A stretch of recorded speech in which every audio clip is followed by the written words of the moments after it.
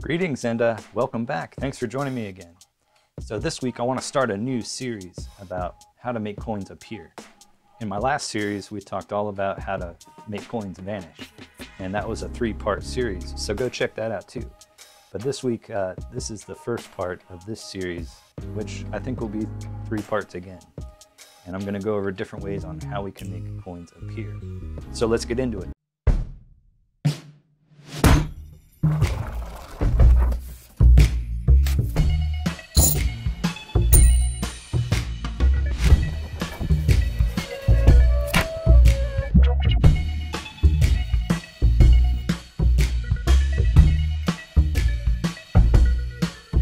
Alright guys, so one way to start thinking about how you can make a coin appear is to look at a vanish in reverse.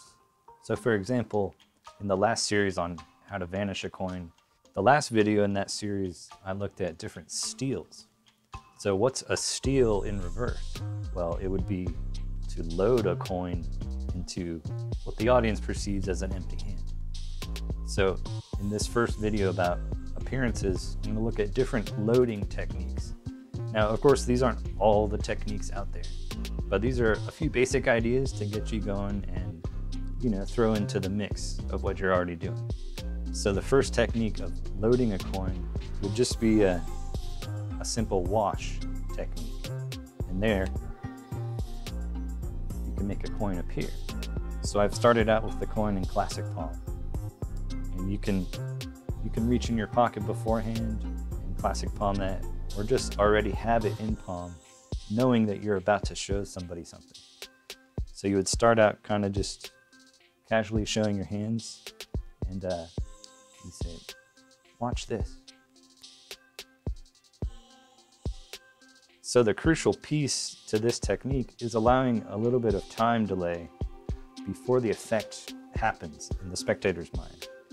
So up to this point, they don't know that anything's happened yet, but you've effectively shown 2 empty hands, and then the effect begins, where you tell them to watch. So you don't want to bring any attention to the effect before it happens. You want to bring their attention to this moment, now. And this is probably the easiest way to get started having a coin appear in a surprising way. So all we're doing here is the coin's in Classic Palm. You want to slightly point to your left so you can get that Mellini subtlety where the coin is hidden from view. And this isn't a display, it's just really quick.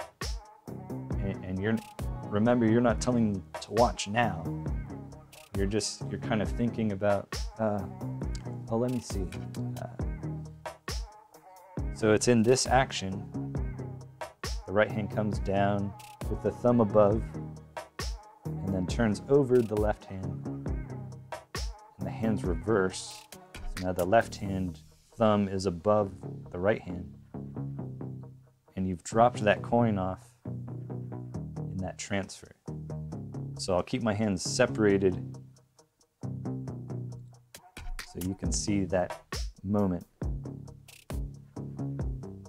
Now it's after this loading that you can pause again, and you can take advantage of a Ramsey subtlety right before you tell them, "All right, now watch." And then you reveal the appearance of the coin. So the coin begins in Classic Palm. You just want to show your hands empty, very casually, using the Mellini subtlety. So point to your left just a little bit. And then the right hand comes down the left palm, turning over. As you turn your whole torso, then the hands switch places. You finish with the left hand coming down the right palm, and then have the coin appear. Like I said, you can take advantage of Ramsey display here, right before the appearance of the coin. So in slow motion, right hand comes down the left palm, turns over, drops the coin, onto the left fingers. The hands switch position. Now the left hand goes down the right palm and comes up. You now bring attention to the left hand, where you show the effect of the coin appearing.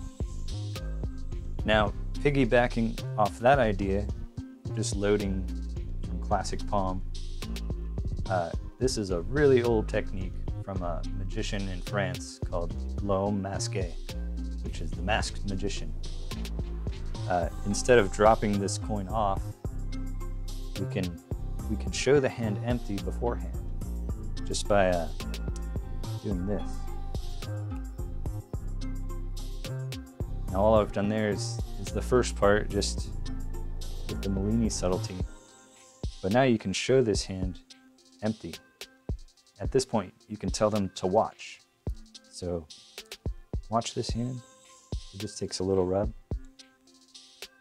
and I can get a coin to appear. So all I've done there is close my fist, but allow an opening between the thumb and index finger. And that's where the coin is dropped in the guise of rubbing the back of the hand or any kind of magical gesture you want to do. I think a lot of magicians overdo this, like the old David Roth types who would kind of do that stuff. But really you need a reason to just come close to your fist. So it can be as quick as this, and the coin is in there.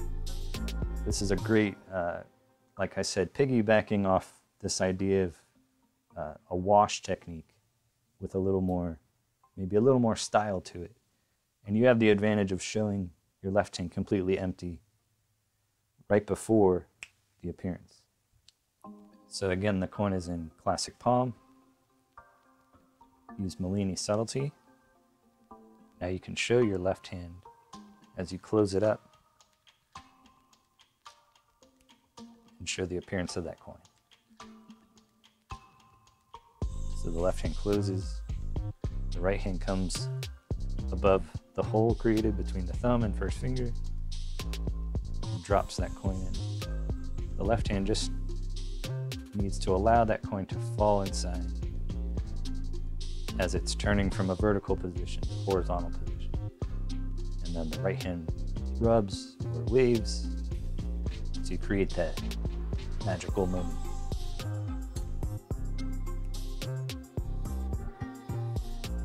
Now a similar technique to L'Homme Masqué is the Vernon load, which is usually done from a thumb palm. But again, you have the advantage of showing the left hand empty, and with a wave, you can show the appearance of the coin. Now, like I said, this is mostly done from thumb palm. As the hand goes to wave over, the left fingers just open a little bit so that coin can be tossed in, captured into the left hand in the guise of waving over your left hand. But you can do this from a classic palm or even a finger palm. It just takes a little practice with each of those. And it's all a timing thing. And you don't want the movement of the left hand to be exaggerated. You just need enough of an opening for that coin to shoot in there. So how do we get from a classic palm, if that's where we're starting, into a thumb palm? Well, we can do the Mellini display here, and then as we drop and come up, that classic palm coin falls to finger palm, and then fingers close back into a fist. That coin is thumb palmed. So just in the action of dropping and raising, that coin's in thumb palm now. So you can show here, drop, and then wave, and have the coin appear. Or like I said, you can keep it in classic palm, and then do it from a classic palm position. I've also seen Jeff Latta do a nice load without the throwing. He would just come up like this and just lay that coin in there, just like this, from thumb palm. So it doesn't even have to be a throwing action. You can just kind of place it in there like that. So again, we're in classic palm. We can use the Mellini display. Show the left hand empty as it closes. And that coin appears. So as that hand's closed, you're just lifting your fingers enough so that coin can be dropped in as the right hand waves. Now the audience isn't seeing this moment because of your right hand, but try to keep that at a minimum. And you don't need much because your hands are so close. It's easy to shoot that coin in. So from finger palm, you can do the same thing. Or from a thumb palm. Now if you're starting in classic palm, you just drop, allow that coin to fall, make a fist, and it's in thumb palm. So if you've done the Mellini display, drop your right hand as you're showing your left hand to the audience and do this adjustment. So from down to up, you're there. Down to up, I'm there. So that's loading from thumb palm. Now another old technique that comes from Cardini, you could start in classic palm or finger palm, but you'd show nothing there, and then kind of take pieces from the sky and then have the coin appear there. So it's the same idea. We're loading the coin in to the empty hand. It's just a matter of when we're doing it. That's what differentiates these different techniques. So like I said, you can do it from finger palm or classic palm, but it's this action of kind of a Ramsey display here with the left fingers curled just enough so this area of the fingers is hidden from the audience's view. Now you could place pieces of stuff from the sky, but on one of those trips, you're gonna leave that coin in the left hand. And again, it's shielded from the audience because of the angle of your left fingers. You're hearing that on my ring now.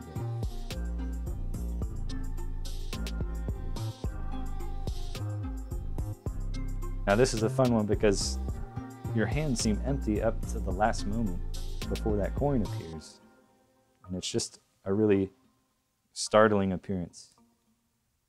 So with the Cardini method, same thing. Mellini display.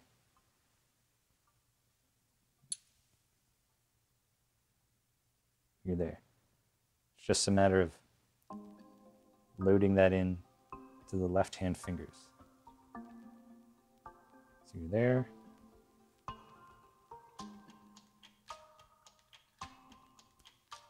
And then there. Again, this can be from finger palm.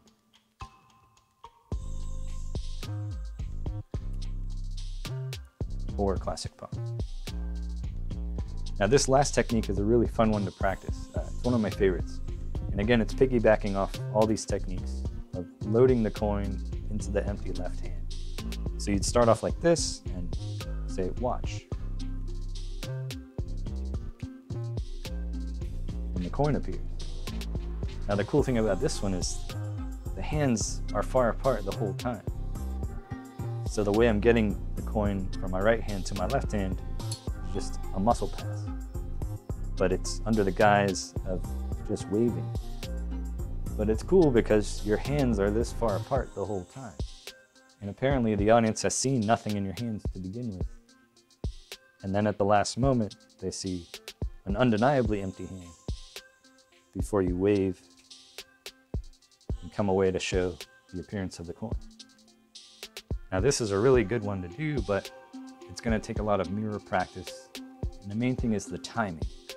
And of course your angles are a little more limited, but you're pointed to the left, and even people on your left up to a point they won't be able to see because of your right arm. So really it's your extreme left that you would flash. And of course no one can see what's going on from about 70 degrees and then further back because your back's turned. But it's just a matter of timing your wave so that the muscle pass happens as your hands are aligned.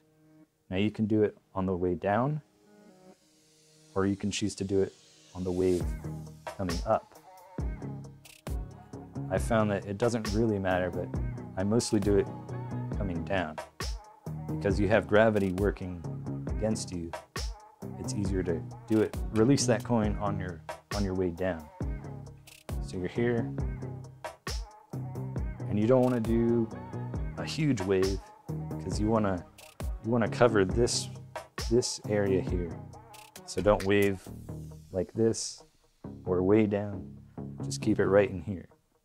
Wave from your wrist, I guess, is a good rule of thumb, not from your elbow. So you're covering an area that's wider than your hand, so they will definitely not see that coin as it shoots in there. Another little tip, if you're getting good at this, try to shoot that coin as you're closing your left fingers. So the audience sees this, but at the last second, you're getting that coin in there. And again, it's a timing thing. It's mirror practice. But you'll be able to start getting that coin in there with the smallest and smallest space to get it. Now the muscle pass method, you might want to practice in steps. So first getting the muscle pass down. Now I don't use the muscle pass as a flourish. I don't have much advice. If you're looking to do this anti-gravity coin, I choose not to do show-off type of stuff. So I mainly use the muscle pass in a horizontal direction. And the only advice I could give is everyone's hand is different, but I like to keep the coin high. And you want to trap that skin. And that's what the coin is skipping off of. So you're applying enough pressure so that you want that coin to slip off, and that creates the momentum which causes it to fly. The only advice I can give on the anti-gravity thing is I see some people doing it straight on, or even this way where the coin is visible. The problem with this is the audience sees your cramped hand, and even if they don't know the method, they're looking right at it. So my only advice is, if you're right-handed, turn to your left, because your hand looks the best from this direction as you shoot that up into the air. Also, don't propel it with your hand. You've got to get good enough to where you're only popping it.